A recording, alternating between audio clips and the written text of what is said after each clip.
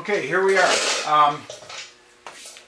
Still getting back to the build on my, or the rebuild on my Sport Classic, as per another post.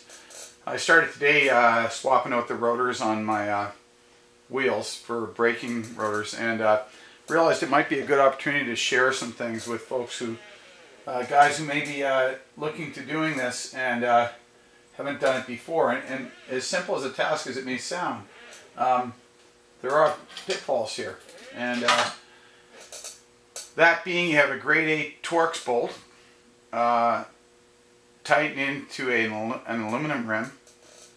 Ducati, in my experience, many of the bikes I've taken apart that or rebuilt or whatever projects I've had, that they use a lot of thread locker, and usually it's a chore to get these out. So I've already done the other side. Let's first just talk about the tools you should have on hand. First, obviously, is a number 40 Torx bit. These are an 8mm by 1.25 thread bolt. I keep a 1/4 inch ratchet on hand whenever I can do something with 1/4 inch. That's my preference, either taking it off or tightening it. You're less likely to do any damage. 3/8 drive or ratchet. Sorry, 1/2 inch drive ratchet and a 3/8 drive ratchet. As well, I have handy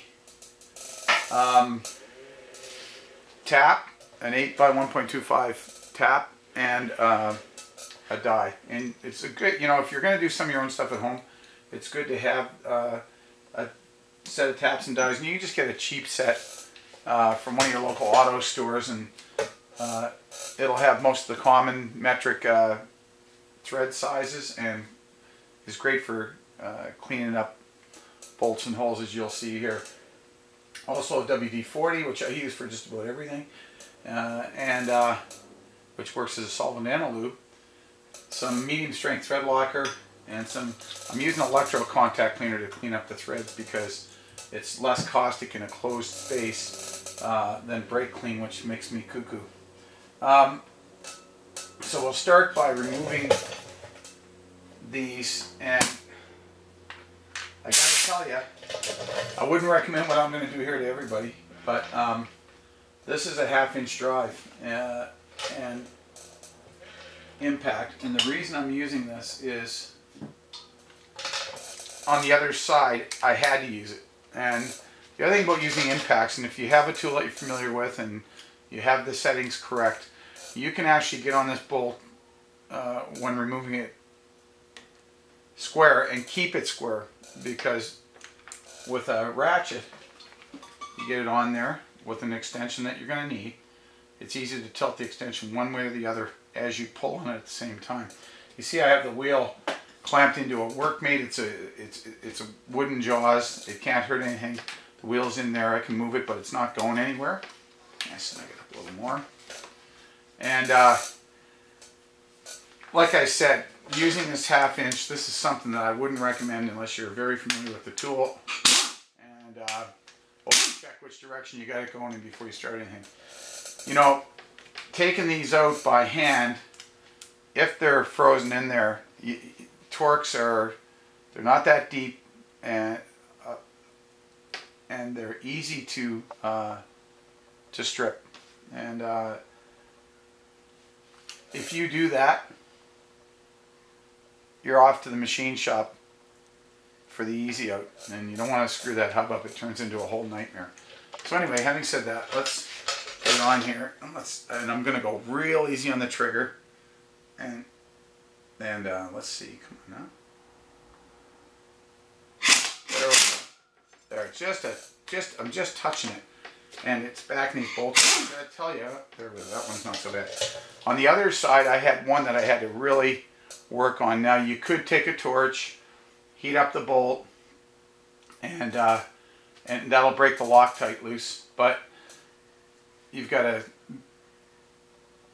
sealed bearing here to think of, so you could damage that. Anyway, if you can manage it, this is the way to go. And I've already loosened up the other ones. That one, two I left to the end. What I do next is I take my 3/8 drive butterfly, and they're going to come out relatively easy. But there was so much thread locker on these from Ducati that, and I've had this bike since 3,500 miles, so there's no way these rotors have been off before. That I couldn't budget with this, and the more you hammer on these things, trying to get them loose, the more you more damage you do to the threads. So I've already cleaned all these up previously, but what you do is you take your die, you run the bolt in, and it'll take the buildup of Loctite off of there.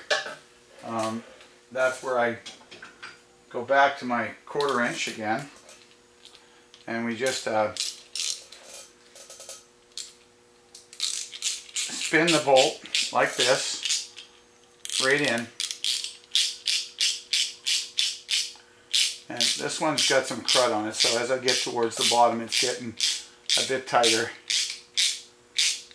And if it's really bad, I'll take a little WD-40, which actually I probably should have done anyway.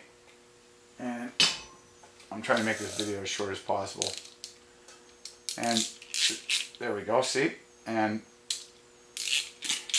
back it out.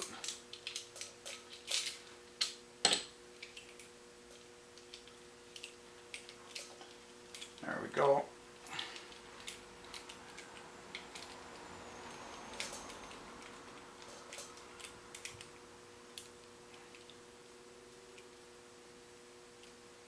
Like I said, these other ones are already done.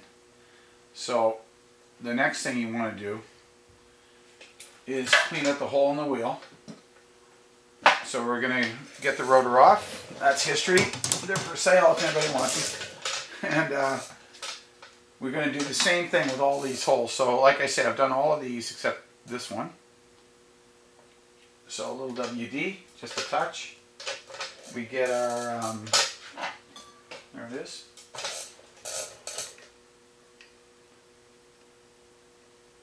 Oh, got two here that I haven't done. Okay, and we're just going to run that in.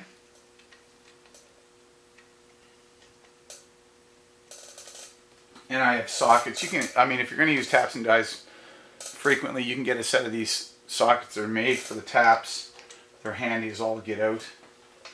And again, just take my 1/4 inch, need that extension, and you run it in. And as we go along, and it gets a little bit more snug, put a little WD on it, and run it in there. There we go. But I can feel the thread locker, the dry thread locker on this. And I just load a little as I go. And right to the bottom. There we go. Now, you can imagine if you took this out and you have a big buildup of thread locker on these bolts, and then you just add more to it, you're compounding problems in the future. And you know, again, when you have a bolt that's in there too tight and you're just working with hand tools, you strip the bolt, or let's say even mess up the hole a bit,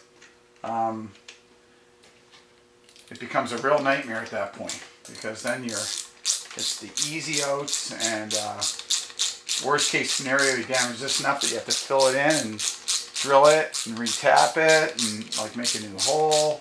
You don't want to get into that, and you may not think it can happen, but it's actually common that people make mistakes like that. So doing it this way,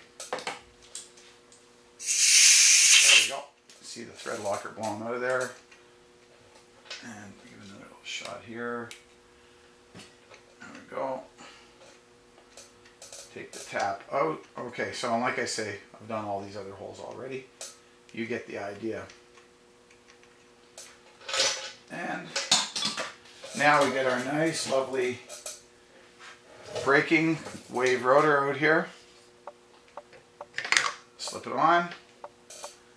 Here's the deal, guys. It does not take much of this thread locker This is a medium strength. You could probably get away with using a mild strength, which is the pink or purple.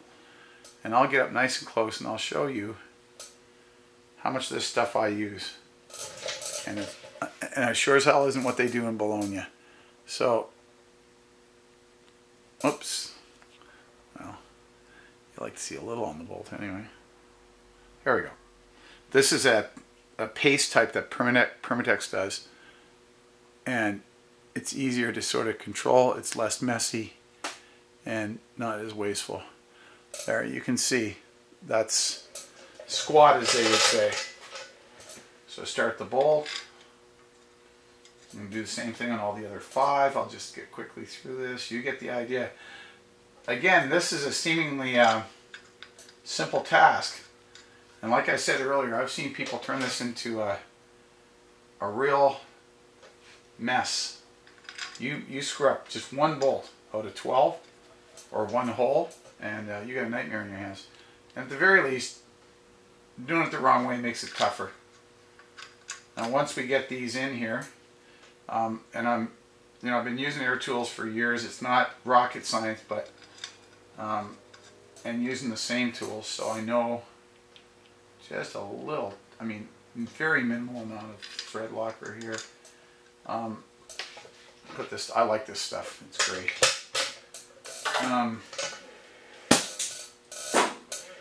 And I'm going to use my Butterfly 3/8 drive here. And what I do is I hold back a bit so that it'll spin the bolt up. It speeds the job up a bit for the purposes of this video. Otherwise, I'd be just on the ratchet here. See? You'll hear it bottom out. I just let off before the bolt hits the bottom. See? That's not even hitting the bottom. There. There. Oops. There we go. There. Now, last but not least, we're going to torque these down. So I have a digital torque wrench here from Gear Wrench. It's actually a real nice one. And the recommended setting on an 8x25 bolts throughout the most of the bike or anywhere on the frame, it's going to be 24 nanometers. And so you're going to hear this as it creeps up on the bolt. Yeah, okay. So that one's good. And I want to crisscross here. So I just pull down, and you'll hear it beep just before it hits the mark. There we go. This one's nice. It even has a little, whoops. So we're going to crisscross around here. So, an X pattern. Oh, that one there is a little tall on it. So, there we go. You can't see it from there, but this one has a little orange light, that digital, LED that comes on. There it goes, just prior to hitting the mark, and there it goes. And we go around. That one's going to be close. There we go.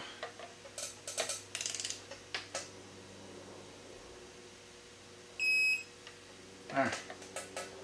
We work our way around, just check them all. There we go. That was the last one on the list. Alright. I'm going to go back downstairs again. It's good. And then after I do the last one, I generally just make one trip around the rim. And check them all, make sure they feel right.